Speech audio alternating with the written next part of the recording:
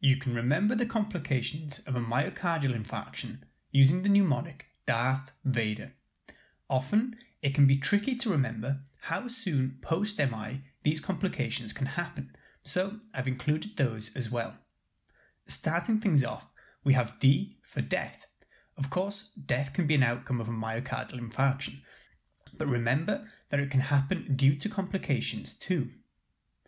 A is to remind you of arrhythmias that can happen due to the change in substrate due to the ischemia and the necrosis, as well as the autonomic dysfunction that is often seen.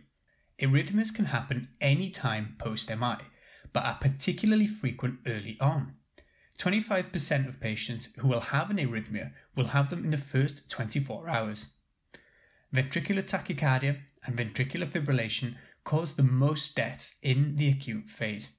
R reminds us of ruptures that can occur in the ventricular wall, the ventricular septum, and in the papillary muscles. Rupture of the papillary muscle is the most common mechanical complication post-MI. These occur roughly 3 to 5 days post-MI.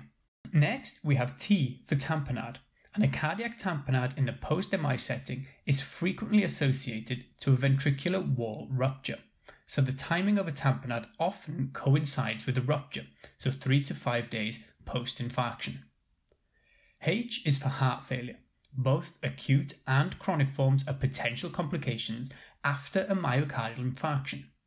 Acutely, if the heart cannot pump blood due to the infarct, then fluid will quickly build up in the lungs and lead to pulmonary edema. Of course, the same can happen in chronic heart failure, but this is generally over a longer period of time. V is for valvular disease. We touched on papillary muscle ruptures that can lead to acute mitral regurgitation, but you can also end up with ventricular septal defects due to septum ruptures. Our second A is for aneurysm, usually of the left ventricle.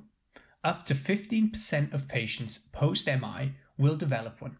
Some can develop very quickly within 5 days. D is for Dressler's syndrome, a type of pericarditis that happens 2 to 3 weeks after the infarct, believed to be due to an autoimmune reaction to the damaged tissue. It can, however, present several months after the infarction. Next, we have E for embolism. Usually, it's a left ventricular mural thrombus, meaning that it is on the wall of the left ventricle. This can lead to stroke, and thrombi usually form within the first 2 weeks post-myocardial infarction. Finally, we have R for recurrence, because often these patients have other risk factors that initially contributed to the original MI, and so they may be at risk of another. Markers include diabetes, EGFR, and age. R also reminds you of the regurgitation that may be seen with the rupture of the papillary muscle.